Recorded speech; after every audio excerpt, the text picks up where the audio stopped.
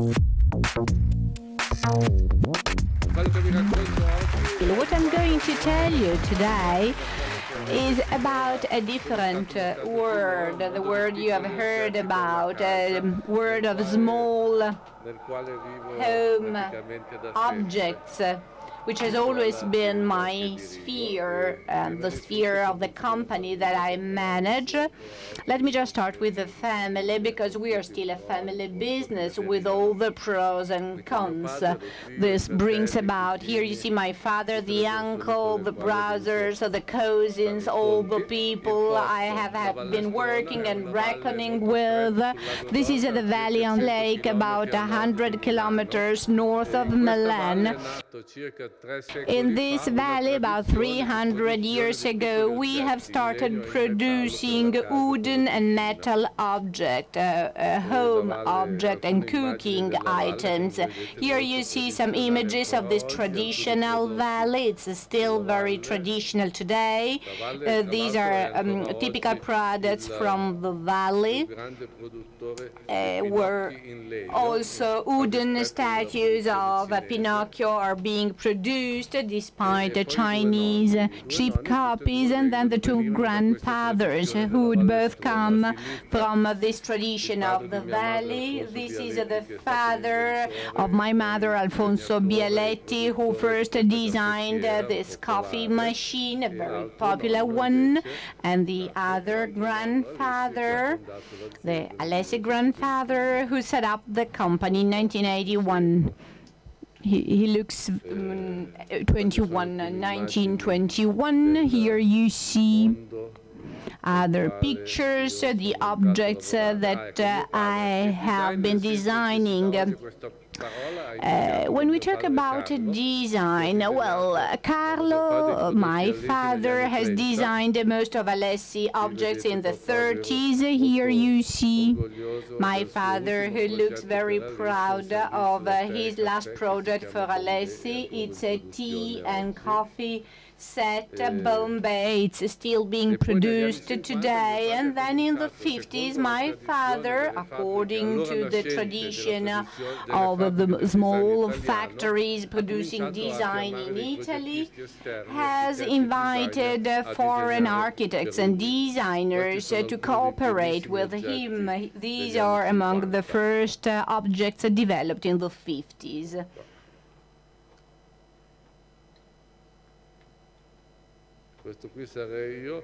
That's me. It's a highly symbolic picture. My destiny was to work within the company, within this teapot. Well, at least in the 70s, when we were actually designing homeware,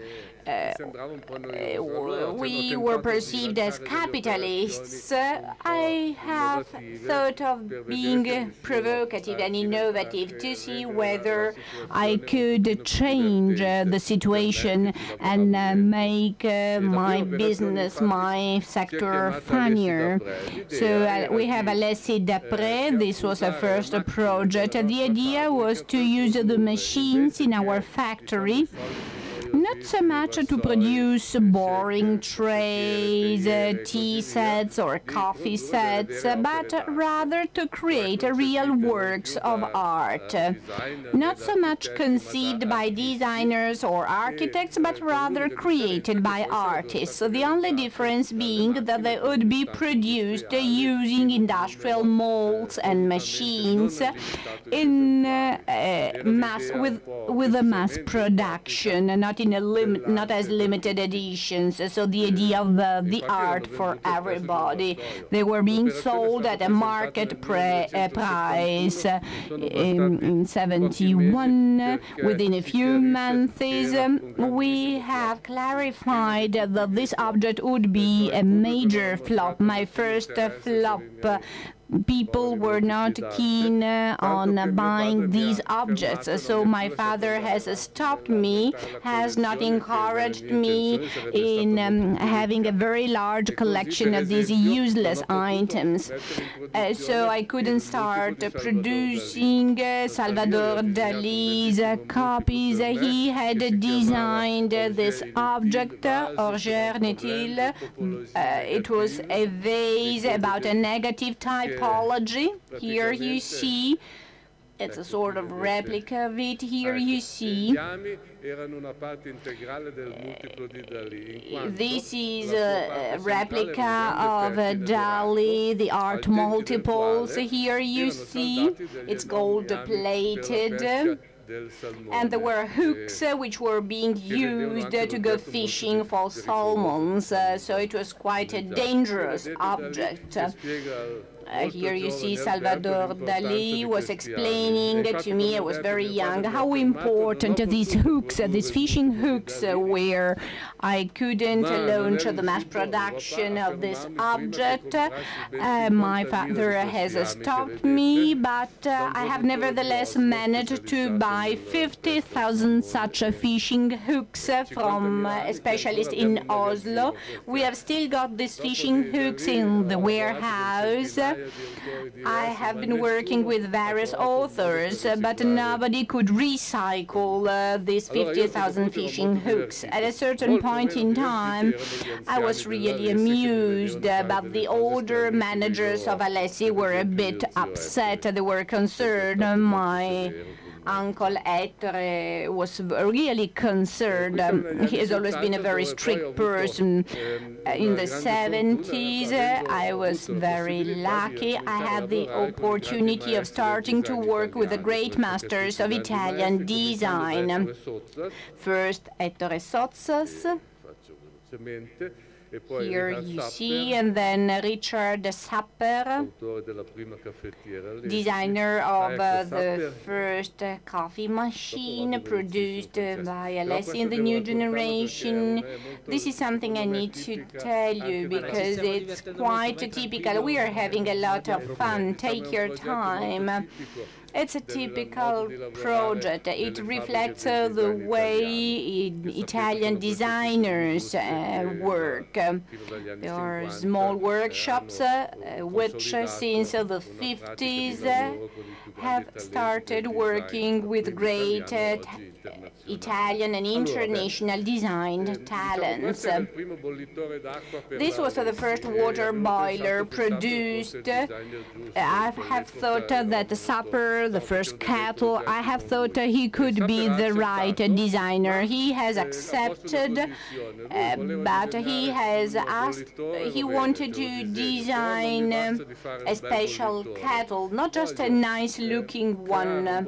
He wanted to create a multi-sensorial kettle appealing to many senses, not something to be touched and seen. And so I told him, why not? But his intention was to design a kettle which, when water boils, would start singing, producing a nice melody.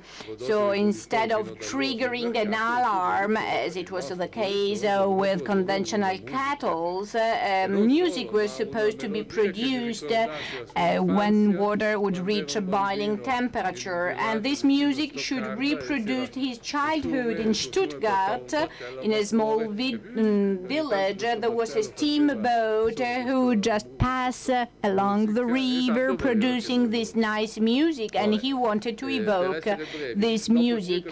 To make it short, after about 5 years, my technicians were still struggling to find out a way to make the designer happy. So the project was set aside. We had to focus on something else.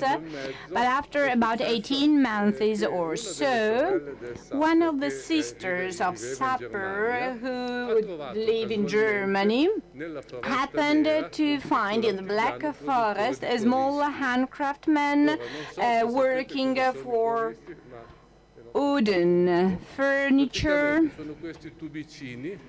Here we have these small tubes or pipes. They are being used to play. At the beginning of the concert, they set the tone. This is how you use these music tubes, this diapason. After discussing with this person from the Black Forest, it's not easy for them to change their mind. He was convinced to produce two special versions with different musical notes, La and Si. So, placed here, when water boils, these two whistles, these two tubes would produce a nice melody. And now I have to show you something. This is it. This is the small whistle. Here we have these, inside we have these small tubes.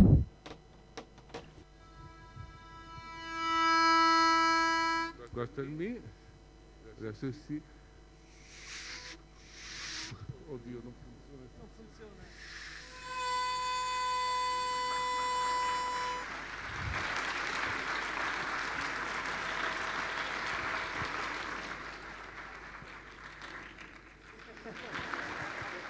È il designer più vicino a me, è quello con il quale lancio e sviluppo i progetti più difficili. He's the designer who works closest to me. This is the alexophone. The alexophone is a saxophone that we developed together with two consultants who are experts in saxophones. This is the most expensive saxophone in the world. It's all handmade.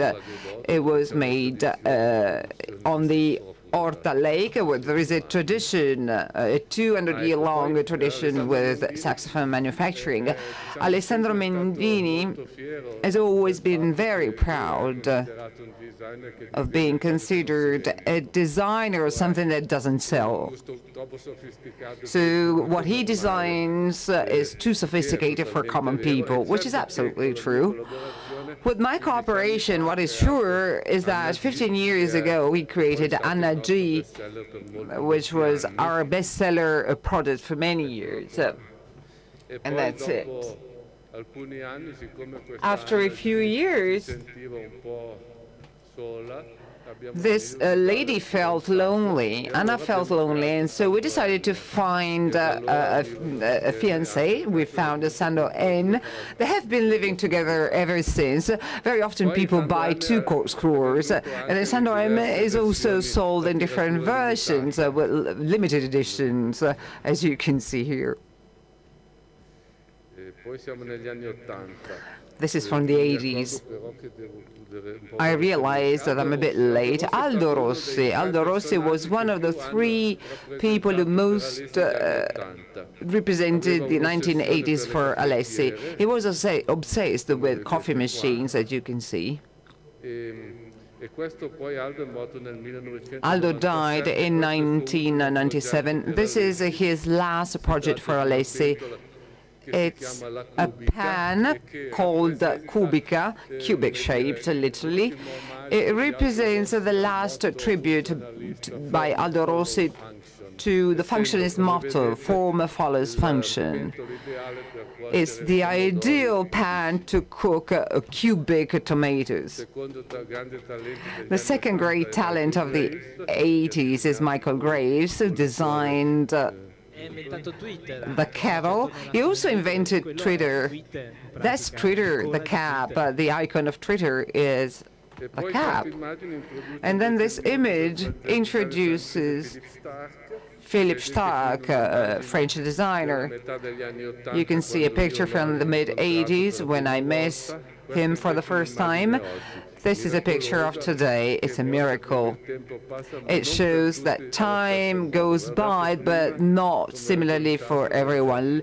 Look when he was younger, and look at how he looks today, maybe with some aid. Oppure il design è una professione che fa benissimo. And then designing is a very good profession. It does you good.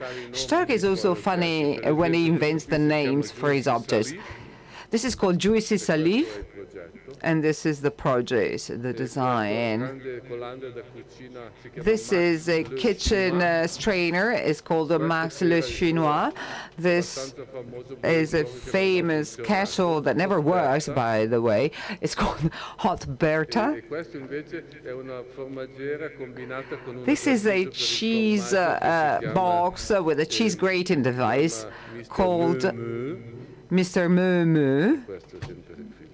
And this is again a picture of Philip. The project of the Eco Vase, developed with Enzo Mari, another master designer from Italy. For years now, well, it was the beginning of the 1990s, Enzo Mari insisted that we had to test our social sensitivity, our environmental sensitivity.